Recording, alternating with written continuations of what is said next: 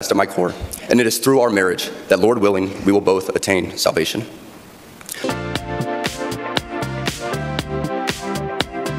Hey guys, welcome to Berean Babes. I'm your host, Vale Chikuni. We begin. Harrison Butker. As you already know, by now you have seen the commentary that's out there in regards to Harrison Butker. He's a kicker for the Kansas Chiefs. He made a speech at Benedictine College. I don't have an issue with people celebrating him. The stuff that he said is conservative things that it shouldn't be hard for anybody else to agree with. But what I'm noticing that the bar has become so low in our society, in our culture, that the things that he said now, it's things that are going viral, and then there are people who are against the things that he just said, right? Like, we understand, like, okay, you know, in the 60s and the 50s, like, duh, okay, that's what women are supposed to be doing. That's what men are supposed to be doing, right? But this is where we're at. However, I want to draw attention to the comments that he made during his speech, okay? So I'm going to play parts of the speech. That way, you get the point that I am making. Okay, so without further ado, here we have Harrison Butker, HB, I guess, just like in short. I hope that's how he pronounces his name. All right, so here is the first clip that I want to share with you. When ideally, it should not be unique at all. For as a father loves his child, so a shepherd should love his spiritual children too. That goes even more so for our bishops, these men who are present-day apostles. Our bishops once had adoring crowds of people kissing their rings and taking in their every word, but now relegate themselves to a... Okay, so Harrison, he's a Catholic, okay? The Benedictine College is also a Catholic college. So whatever he is saying, I get it, right? If you're a Catholic, like, you have to celebrate this because this is your teaching. You have to go out the whole 9 yards. I guess this is within your theology, right? This is what you support and everything. However, I've seen a wide range of Protestant, right? They are praising the things that he said, but they are not tackling the most important thing about this situation.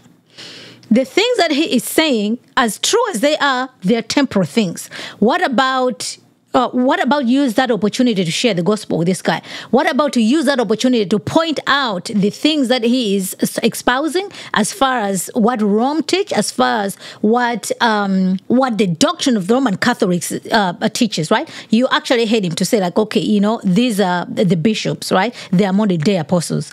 There are no modern day apostles, okay?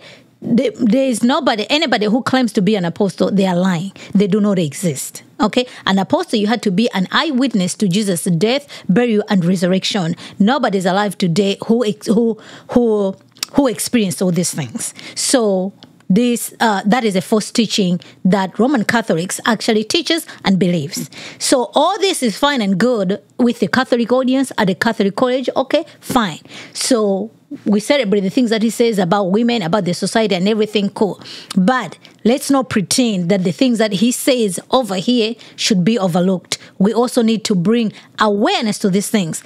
As far as this thing is going viral, hey, what better opportunity to bring attention to what the teachings, okay? That's against the scripture. That's against the gospel. How the teachings of Roman Catholic perverts the gospel. Why can't we take an opportunity to use that as well? Okay, while he's going viral for promoting women and everything, like, hey, okay, let's let the gospel also go viral in this situation. But that's not all that he shared. So I want to share with you another clip within his message. It was about like 20 minutes, also what he shared. Okay, so here we go. Primary educator to our children. She's the one who ensures I never let football or my business become a distraction from that of a husband and father. She is the person that knows me best at my core, and it is through our marriage that, Lord willing, we will both attain salvation. I say all of this to you because I've seen it firsthand, how much happier someone can be when they disregard the outside noise. Okay, so this is also another heretical teaching that is found within Roman Catholicism. They do believe in the sacraments, and one of the sacraments is Holy Matrimony Sacrament. So according to what he just said, right, and it is in keeping with their teaching for sure, they do believe, like, you know, marriage, through marriage, they can attain salvation. This is the same thing that Mormons believe, by the way, as well. There will be no marriages in heaven. You are not saved by getting married to your wife or to your husband. No marriage is going to save anybody or anyone. You are only saved through faith alone in Christ alone, by grace alone. These are the reasons why the Reformation started, right? We are Protestant. We're still protesting against Rome. As long as the Roman Catholicism is still existing, you have the Pope over there who speaks, who is the vicar of Christ, okay? Who is the Christ representation on earth. And they do all these things. Like, no, we cannot stay silent on those things. So what he said there is heretical. So we need to preach the gospel to HB and to all the people who believe in this particular teaching. I'm noticing that we are so hungry for celebrity, quote-unquote Christians or celebrity, whatever. Whenever they say something good, we are so quick to jump on the wagon and we promote them and everything else. But so far, it has not worked out to our advantage, to our good. Look what happened to Kanye West. This guy just came out with an album, a good album, by the way, Jesus is King. Now he's out here opening a corn business. You see what I'm saying? So if somebody say, okay, women belong at home, they need to be homemakers, they need to be doing all those things should just be normal in our society. But like I said, the bar has become so low that we are praising all that and forgetting that, no, this guy just said that the bishops, the apostles of our day, he just says that through his marriage, he hopes to attain salvation. No, HB, you cannot attain salvation through those things, okay? So repentance, come to Christ. Forsake Roman Catholicism and embrace the two doctrines that the Bible teaches, not what Rome teaches. So that is not all that this gentleman shared. There's also another clip that he shared that I want to be able to share with you guys, so you can also hear and see what he said. Okay, so here we go. Necessity for our lives. But what I think gets misunderstood is that people who attend the TLM do so out of pride or preference. I can speak to my own experience, but for most people I have come across within these communities, this simply is not true. I do not attend the TLM because I think I am better than others, or for the smells and bells, or even for the love of Latin. I attend the TLM because I believe, just as the God of the Old Testament was pretty particular in how he wanted to be worshipped, the same holds true for us today. It is through the TLM that I encountered order and began to pursue it in my own life. Aside from the TLM itself, too many of our sacred traditions have been relegated to things of the past, when in my parish, things such as Ember Days, days when we fast and pray for vocations and for our priests, are still adhered to. The TLM is so essential that I would challenge each of you to pick a place to move where it is readily available. A lot of people have complaints about the parish or the community, but we should not sacrifice the Mass for community. I prioritize the TLM even if the parish isn't beautiful, the priest isn't great, or the community isn't amazing. I still go to the TLM because I believe the holy sacrifice of the Mass is more important than anything else. I say this knowing full well that when each of you rekindle your knowledge and adherence to many of the Church's greatest traditions, you will see how much more colorful and alive your life can and should be. Okay, so you heard him over there saying another heretical teachings that the Roman Catholics teaches and believe. Okay, the TLM, traditional Latin Mass.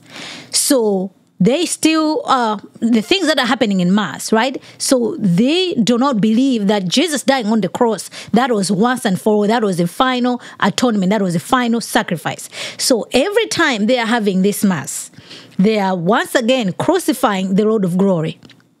So it is important for a Roman Catholic to be attending a Mass. But that's another heresy form of Roman Catholicism.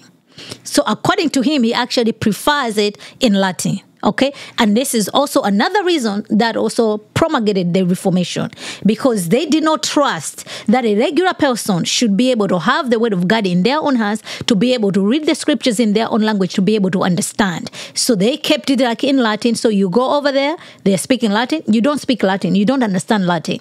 So how else are you going to be able to worship God? How else are you going to be able to praise God? And the other thing he also shared was the tradition. In Roman Catholicism, tradition is at the top, okay? So tradition interprets Scripture.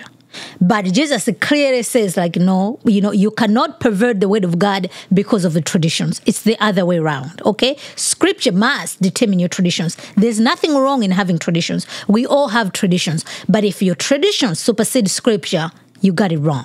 Your tradition has to come under the scriptures. That is not the case with the Roman Catholicism. That's why you have the church, right? The church is at the top, and then the scriptures come below, because the magisterium has to determine what you can and cannot do. Okay. In this, whatever in their teaching. So he prefers, the original, right? As he says, it's not because of bells and whistles, whatever the case may be.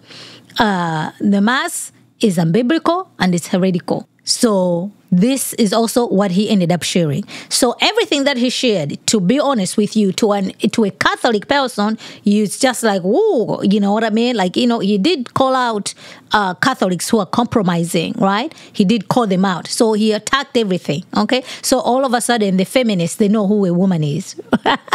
So they came out of their woodworks, like what do you expect? Every time you touch the sacred cows, right, they're going to come out in their woodworks. So that is to be expected. So I wanted to bring to this attention, like, yes, we can celebrate the things that he said. They are actually true. These are the things that we should be espousing to. We want women to be women, men to be men, women to, their primary care is at the home to do all those things. Yes and amen. But those things alone, when we compare them to the teaching of Catholicism and the things that he's saying, sorry, absolutely sorry. So this is like what do they say? Conservatism, a Christless conservatism will only get you so far. It's just horizontal, it's not vertical. So we call out to HB, everything that you said, yes and amen to that. But we ask you, we humbly proclaim the good news to you of Jesus Christ. Repent and believe the true gospel of the scriptures. Forget everything else that Roman Catholicism teaches. It is heretical. You're not going to find that in the scripture. But I'm interested to know what you guys think about this whole situation. Be sure to leave me a comment. Until next time, remember to be in the know. Thank you.